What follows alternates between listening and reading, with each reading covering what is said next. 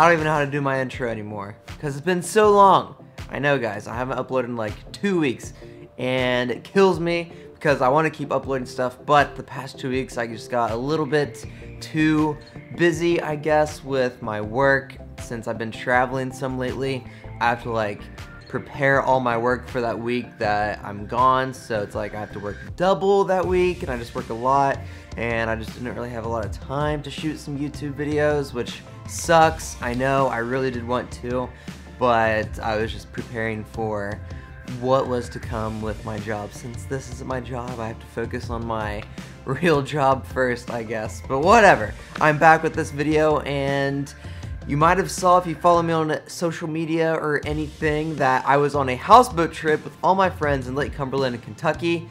Now I know what you're expecting. You're expecting me to have this awesome footage of this, and guys, I don't have any footage from this trip that past week. This past week. I don't have any footage of it.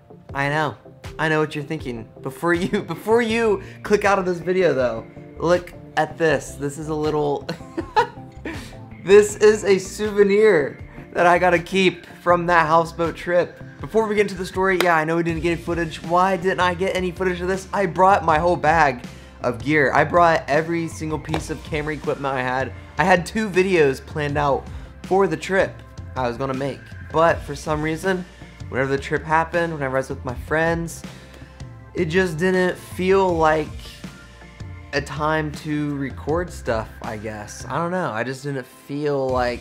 I just felt like I should be present with all my friends on the boat, and I felt like I should have been present in the moment. Plus, a lot of things happened on the boat that made me not want to record or anything. So, let's tell a little story about this thing that happened. How in the world did this happen? This clearly makes the boat...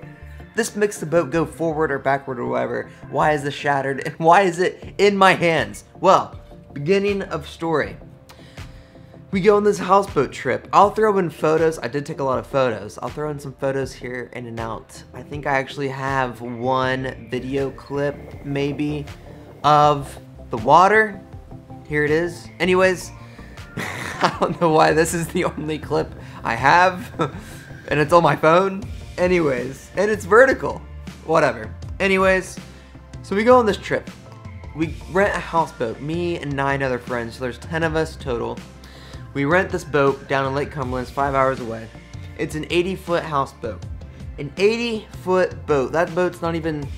80 feet is the maximum legal length for any vehicle to be on the road, so a very large semi.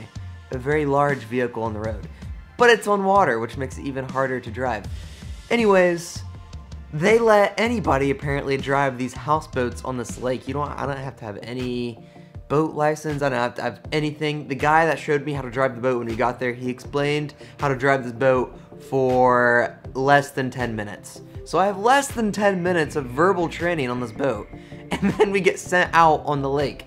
Me having to drive this 80-foot boat that's like a kite in the water. Anyways, the first night happens. The next morning everybody gets up and we plan on going to a little island in this lake because this lake's huge. So we go to this little island. Well, we start the engines. The right engine, there's 2 separate engines. The right engine is very hard to start. I was having a hard time starting it and getting it started. Well, I get the engine started and we kind of back away from the water. We're in this middle of this canal area, 80-foot houseboat in this canal. That's off of the main lake. That's where we docked. And the right engine just turns off. No surprise, I guess, but that means the wind pushed us back on the shore. So we're up against the shore. The right engine is up against the shore. I'm trying to start it again. It's starting, but it's making a really loud, weird sound. So I have to radio the guy to come help us because I have no idea what the issue is. He comes and he says, we destroyed the propeller, which is right here. So they have to come out and send another guy to fix it. Well, the guy comes out and fixes it pretty quickly. He says it happens all the time. But since the wind blew us up on the shore, the right engine was up against the shore, the rocky shore, and that's whenever I was trying to start it. This propeller was hitting the rocks and it just shattered into pieces. Ow! Shattered into pieces, I guess. Well, that's not the only thing that happens. 30 minutes late, the guy gets us, fixes the propeller. He gets us out in the water. Then he gets on his little dinghy and says, well, good luck, sayonara. It's about to storm out. Winds are pushing really high. The water is higher than beach water on an ocean. Good luck. And none of us on the boat have any boating experience, so we're like, okay, and we don't really know how to do things properly. We go out, I find the island maybe 30 minutes later, and I go up slowly to the shore. I stop, I have two of my friends go up on the shore to tie us off. Well, since it's about to storm, the wind blows the entire boat away. It's mind-blowing thinking about this. Looking back at it, why they let anybody drive these boats. Anyways, the wind blows us onto the next island, which is maybe 100 feet away. And we get trapped on that island because the bottom of the boat hits the ground underwater. There's maybe 3 feet of water, and we're stuck there. So my friends have to swim back to the shore. We're stuck on this bank, I guess. There's 2 islands, and the bank connects them, and there's 3 feet of water in the bank. We're stuck in the bank, and our engines are like in this clay, and it's just like, I realize at this point this is a huge disaster. So we had to call the guys again. The guy comes out, ties his little dinghy up to the front of our boat, and puts his boat in reverse, and he's just going like whoosh, with like water flying everywhere, and our boat's not budging, and it's a disaster, honestly. Well, is it a disaster? It's not a disaster, but in my mind, I'm like, this is a disaster. We can't figure out how to drive this boat. I can't figure out how to drive this boat. So he leaves, he comes back, he does something else, and he gets us out, and he docks us at the island, and that's where we stay for the rest of the time. And we had a great time after that. Nothing wrong with driving the boat, except the next morning our generator, something happens with our generator, and we have to call the guy again. He comes out and fixes the generator. So we called the people a lot on this boat trip, but overall it was super fun. And when I went out and checked out, they let me keep this thing as a souvenir because I wrecked this thing. That's the story of me driving an 80-foot houseboat with no boating experience at all. I don't know why they let people do that. Anyways, what am I going to do with this thing? It is a sick decoration piece. I'm going to turn it into a plant. This looks like a little pot, and I'm gonna have a plant coming out, and it's gonna be a cool decoration piece. So let's go make this into a pot. I hope this isn't an awkward setup or anything, but we got the propeller that is destroyed.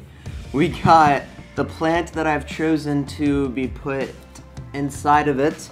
We got this little glass thing that's gonna go sit right on top. The plant is actually gonna fit in this glass thing. And we got this blue thing so it doesn't scratch the table. And I got this to straighten this thing out. So, I guess the first step is to straighten this thing out. You can see right here that it's all like broken and stuff. Let's start straightening it out. Let me see what I can do here. Oh my, the thing still won't fit. Let's straighten it out. Oh God, some more. Oh no, freak. There. I don't exactly know what I'm doing. Basically, everything else in my life, I don't really know what I'm doing. I'm just going to do it until something happens. That was probably the wrong mentality to have on the boat. Anyways, boom. All right, this thing fits fine in there. I don't know if you can see it very well. Now, one quick disclaimer, I don't know what this is going to look like at the end. This might look really dumb, or this might look really cool. We're going to find out. Now, the next step is transporting this little plant. If anybody knows the name of this plant, let me know. I really don't know what the name of it is. Into this little bowl. So, I guess I have to murder. Guys, if all you plant lovers out there, and you think I'm doing something wrong, I probably am doing something wrong. I have no idea what I'm doing. You're probably cringing at the fact of whatever I'm doing with this plant. Hopefully it even lives inside this thing. Oh my gosh, I'm killing this thing. Taking it out. Now I have to jam it in there. Guys, I don't know if This is right. What do I do if it doesn't fit?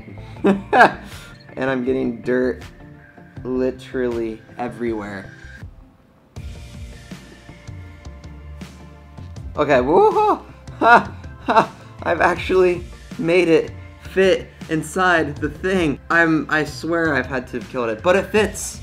Now, I guess the deed is done. Let's go put it in this designated spot that I have cultivated for this plant to go in. Anyways, thank you guys for watching this video. Thank you for waiting for so long for me to upload again. I am going on a cruise next week, so next week there might not be uploads. I'm not sure yet. We'll have to see, but I will record stuff on the cruise ship. I'm being accountable for this one. I'm saying it to you guys. I will make a video from the cruise. Anyways, thank you for watching. If you like this video, leave a like, subscribe, whatever. Guys, I'll catch you guys on Friday.